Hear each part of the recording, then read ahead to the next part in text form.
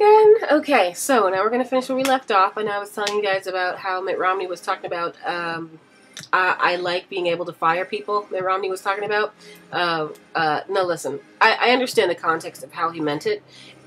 Mitt Romney, when we get upset, when you say things like that, it's not about what you said. It's about, first of all, it's that you said it, and the way you said it, how you said it. You said it with a smile on your face. First of all, you formed your lips to say it. Then you said it with a smile on your face. It tells us about the psychology of where you're coming from. Okay? It says that you, somewhere inside of yourself, get some type of pleasure of profiting off of other people's pain. And even if you weren't born like that, you have become like that. Okay? Even if you were a goldfish when you were a little kid, you're a shark now. Okay? And we see it in you. It's like we don't know who you are, but we know you're that. Okay? We know we see that part of you, that dimension. Okay? So it's not about that you were saying, I like being able to fire people in another context. It's about how you said it, the psychology that we know where your head is at. Okay? And we know that if you got into office and became our president, you would like to fire some of us. And we live here. We're citizens of this country, okay? So we can't deal with all of that, mess. We had Bush. We're not gonna have you on top of Bush. And Bush already let Cheney run the country, so we're not gonna go there. We're not gonna go there, okay? We've had enough problems, okay? We're stressed out. We're tired. We're exhausted. We need a break, okay? We need a break. So we need Obama to just finish his job, okay? So stop trying to relate to us, Mitt. It's not working, okay? Just making things worse. All right, just stop lying if you can, which I don't think you can. But I mean, it's just I get so offended. You lie so much. It's like you were calling me stupid. When you lie to me, it's like you're calling me stupid because it's like I know you're lying to me. So stop. But anyway, just like I said, I don't know anybody who lies like this. You lie like a rug and your name ain't Doug, Mitt Romney. But listen, Obama, he doesn't lie like that. He's not a pathological liar who switches gears mid-sentence. Okay, He's not a born, pampered Wall Street shark who likes being able to fire people. Okay, he's not a money-worshipping, egomaniacal control freak who will say and do anything just to win because you think you're entitled to it, like you do, Mitt Romney. Okay, Obama, he tells the truth, stays very consistent. You can fact-check him on this, too. I am telling you the truth. He tells the truth, stays very consistent. He keeps almost all the promises he makes to us, which is more than I can say for almost any president, because it's hard to keep promises that you make when you have all these other people that you have to depend on to help make those promises come true, But you check his record and compare it to Mitt Romney's. There's no comparison. None. Zero. Okay? And Obama wasn't born rich like Romney. He was born into a real working class family just like the rest of us. He's a self-made man who pulled himself up by his bootstraps using his mind. And he was a leader in his community before he got into politics. Alright, in addition to giving us all tax breaks, more student loans, and all that other stuff, he's a good person, and he's doing his best. He's trying to help us, okay? He thought that he could get more humanity out of the Republicans than it currently exists inside of them. So I will say that was he did not know that the Republicans were going to be as bitchy as they are. Excuse my French, but I mean that's a bitchy move.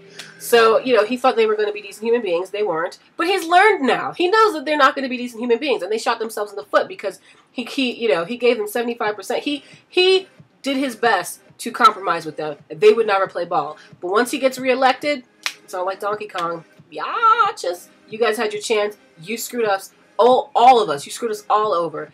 And Obama, you tried to screw him over when he was trying to help you guys out. Once he's reelected, you got nothing. All right? He's going to go over your heads every single day. Okay? So anyway, Romney was a rich, privileged job killer in all of our communities before he went into politics. And then he turns around and talks about Obama being out of touch with the people. Really, Romney? No, you're the one who's out of touch, honey. Okay, you. But, you're just a chameleonaire. Yes, we made a word, chameleonaire, because you're a chameleon and a millionaire. The 1% chameleon millionaire, we call you that because calling you a joke just wasn't descriptive enough. You are Pinocchio in the Emperor's New Clothes, who was born into money and spent his whole adult life profiting off of other people's pain. And I just, we know who you are, okay? Which is funny since you don't seem to. But you can't buy us, okay? Romney, you just can't buy us. I don't know if that surprises you, but you can't buy your way to the presidency either. And if your daddy didn't tell you that when you were growing up, well, guess what? November 6th, we will. That's what we're going to do. Now, to everybody else, I'm a swing voters. I just gotta get this out. I want to give you a little story. It's not really a story. It's kind of like a summary. But this is in private school, but I know a private school good old boy when I see one. All right, because I grew up in private school. And true story, didn't like it so much. Want to know why? Because of people like Mitt Romney. Arrogant, dishonest, spoiled brats born into loveless privilege with silver spoons in their mouths, thinking they're above the law, can walk all over the necks of normal people just because of daddy's wallet, and buy their way into and out of every situation they want, free of consequence, free of understanding, free of humanity, pasting on fake charm and phony smiles, condescendingly thinking that everyone was too dumb to see through their sociopathic facades.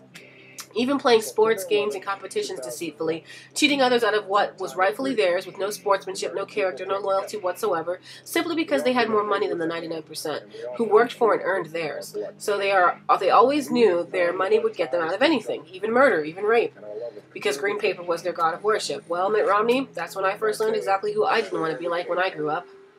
You. Because green paper is your god of worship, Romney. That's why being a cold, untrustworthy, pathological liar who gets rich at the expense of working class people doesn't stop you from sleeping at night. But it will stop you from being my president. Because to you, Mitt Romney, all we are is another one of your business deals. But my life doesn't have a price tag on it. It's worth more than a $300 million piggy bank. You know, yeah, some of us know how much you're worth. And it means nothing to us, because you can't buy us with your limitless $1 million ads, littered with all your different fake, phony, changing faces and obvious lies. So people, we can't have a President Mitt Romney. I don't even like the way that sounds. Just President Romney, does that even sound right to you? It doesn't even, no offense to all the Romneys out there, but it just doesn't sound like a president to me. It just doesn't sound presidential. But look, y'all, let me level with you again. We gave the Republicans 8 years to screw up our country. It's not fair to then expect the Democrats to fix it in 4. Okay, that's not right, in my opinion. Okay, and I am a conservative independent. Okay, I mean, technically, I have a lot more Republican in me in terms of the social values thing than I do Democrat. Okay, but even I get this. Okay, we gave 8 years to the party of the 1% to destroy our economy and education. I just think that we owe it to ourselves and our country and the Dems, the other side, to give them the same amount of time to fix our mess. Okay, you know. That we gave the Republicans, we gave the Republicans that much time to make the mess, so we should give the Democrats at least the same amount of time to fix it, if not more. Bush got 8 years to sink the ship. We should give Obama 8 years to save it. Besides, Obama has accomplished way more in 4 years than Bush did in 8 anyway. So I say no. We're not going to give the mantle of power back to the same people who put us in the situation we're in. It's just not going to happen. I just want you guys, you swing voters out there like me, to know this and think about this when you go to vote. Don't let them fool you. Just don't let them fool you. They don't have souls. They're lacking souls. You don't vote for the people who don't have souls. It's just not a good idea. Okay? All right? You just don't do it. That's my suggestion. Okay? Mitt Romney, I don't care how rich you are. My soul is not for sale. My life is not for sale. My family is not for sale. And my vote is not for sale. But I do know who I am voting for on Tuesday, November 6, 2012. I'll give you a hint. He killed Osama bin Laden. Ha! So Mitt Romney, you can take it easy, chameleonaire. Call us when you get a heartbeat, or a heart, or a soul, or anything human. To all you Republican evangelicals out there, I'm not saying anything here, but just to put it out there, Jesus was a community organizer, and Pontius Pilate was a governor. So which would you rather have as president, the community organizer or the governor? I say community organizer Obama is a better servant for the people than Governor Romney. I'm just saying. To all my fellow swing voters, just vote for Obama, even if you don't know what's going on or you're upset about the pace of things. He needs more time to fix what the other party screwed up. Okay, would you rather things get worse or just take time to get better? Because that's really the two choices we have right now. Either vote for Romney and things will get worse, much worse, at a much faster pace, or vote for Obama and things will continue to get better, but with time. So give him the time he needs to finish the job. That's what I'm gonna do. Okay? Because unlike the party of the 1%, he actually cares about us. Obama cares about you. That's about it. I am the 99%, and I approve this message. Deuces. That day, no matter where we came from. Oh, yeah. Read this. What race or ethnicity we were united as one American family.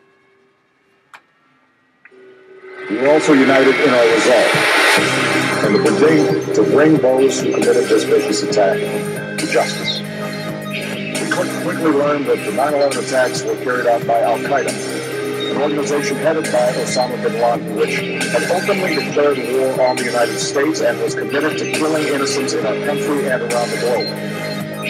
So we went to war against Al-Qaeda to protect our citizens, our friends, and our allies. Over the last 10 years, thanks to the tireless and heroic work of our military and our counterterrorism professionals, we've made great strides in that effort.